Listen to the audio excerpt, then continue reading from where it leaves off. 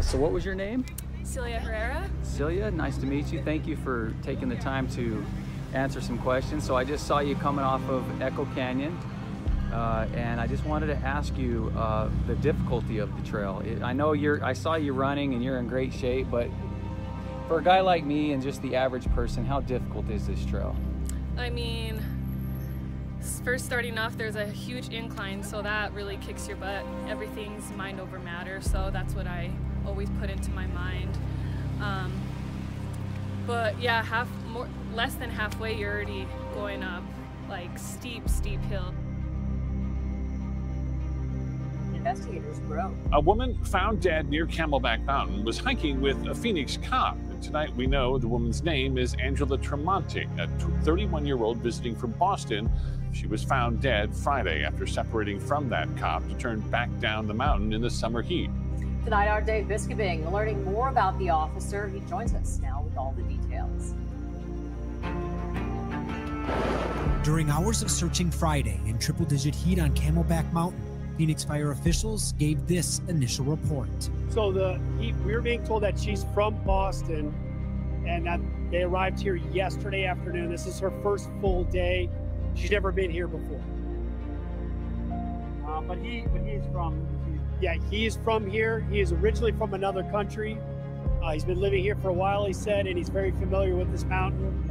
Says he hikes it at this time of day all the time, from the top to the bottom. What fire didn't know then, and we know now, that man is Officer Dario Dizdar. He's a 14-year member of the Phoenix Police Department. He met Angela Tramonte online. They had been chatting for a couple of months.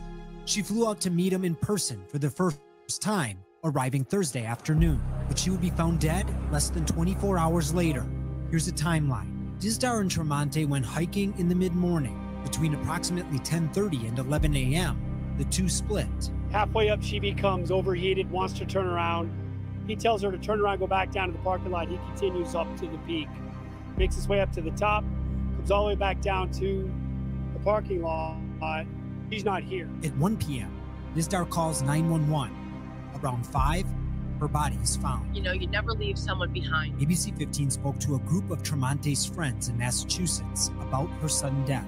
She gets overheated and they agree to let her go down and he continues up. I mean, what do you guys think about that? It's disgusting for him to have allowed that.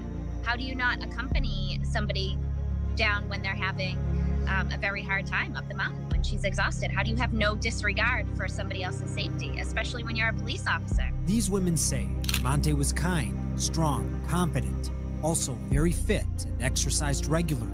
Fire officials say Tramonte was found already dead in the backyard of a house along the mountain. So at this time, unfortunately, it is now a death investigation, so I can't get too far into the weeds of exactly how we found her and where we found her. But I can tell you it was very close to the mountain, and it did appear as if she was trying to alert somebody at a nearby home. ABC 15 spoke to a witness who saw the pair hiking. He provided this photo. Here in the distance, you can see Dizdar and Tramonte. Now, this was taken at 10:36 a.m., and it may show when the two start to split in opposite directions. We just want answers, and it doesn't add up, and we really want to know why. You know, even if this was heat exhaustion or whatever the case may be, why would he allow her? Why did you leave her alone? I'm investigator Dave Biscobing, ABC 15, Arizona.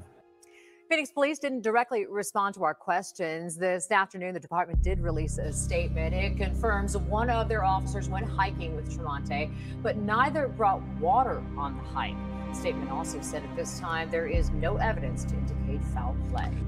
You're already going up like steep hills, and that's the first difficulty of it. But I like to test my mind all the time. I come out here to relieve stress and anything, you know, like I love being out in nature. It's a great atmosphere. Everyone's so nice here and encouraging and motivating, you know, so Heck yeah. that So really keeps me going. well, I know you said you hadn't heard of the Angela Tramonte case, but you're going to research it a little more.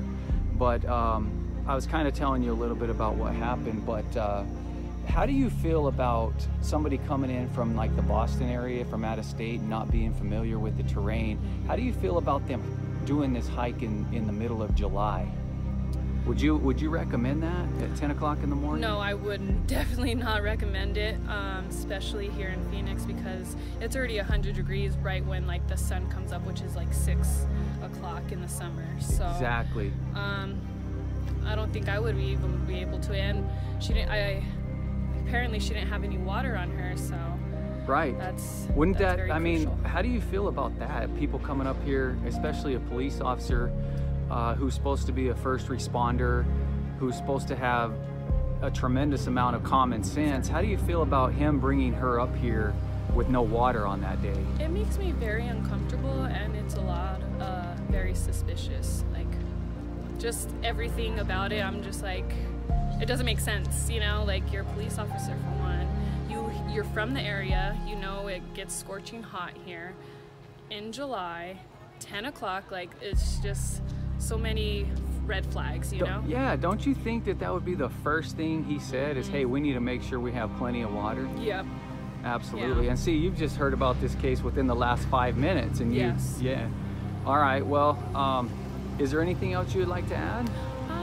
I'm just really glad that you're coming out here and bringing awareness. Now that I know about it, I feel like I should be more cautious and maybe keep another second water bottle on me in case someone else from out of town isn't aware of like the weather and terrain here. And it's just, yeah, I'm glad you're bringing a lot of awareness to this, and I hope that you find out more information about it and more leads. So all good luck to you. Thank you so much. And if you were to give this officer, his name's Dario Dizdar, if you were to give him a grade in terms of boyfriend material, what kind of grade would you give him bringing a woman up here like that? Yeah, that's a definitely red flag. I would like a grade. Okay, probably 0, flat out. Like, absolutely. So many red flags. Like, no. Okay, common sense, huh? And responsibility, just taking care of that person you invited out here, you know, like, it's just so many red flags. Absolutely. I don't feel comfortable with that. Thank you so much for your time. Thank you. Really appreciate it. You have a wonderful day. All right, thanks. Talk to you later. Bye-bye. Bye. Today's date is October 24th, 2021. And I'll tell you what, here we are doing a hike in Phoenix, Arizona. And it's about 85, 90 degrees out here right now. It's hot, and I can't imagine doing a hike in Phoenix in the middle of July with no water. I can't overstate how incredibly stupid it was for Phoenix Police Officer Dario Dizdar to take his date on a hike in the middle of July, Phoenix, Arizona, with no water. This is reckless. This is beyond irresponsible. This is reckless. And it's my opinion that Dario Dizdar needs to have some type of consequences, because that's just a no-brainer that you bring water. Even in October, even in December, you bring water. So that's what I'm after. I'm after justice for Angela Tramonte's family. I believe, and for her, and I do believe that she deserves it. And I believe that Officer Dizdar, dumbass, you know, definitely holds some responsibility for this. So we're going to continue to investigate, try to raise awareness here in the state of Arizona. Stay with us, everyone.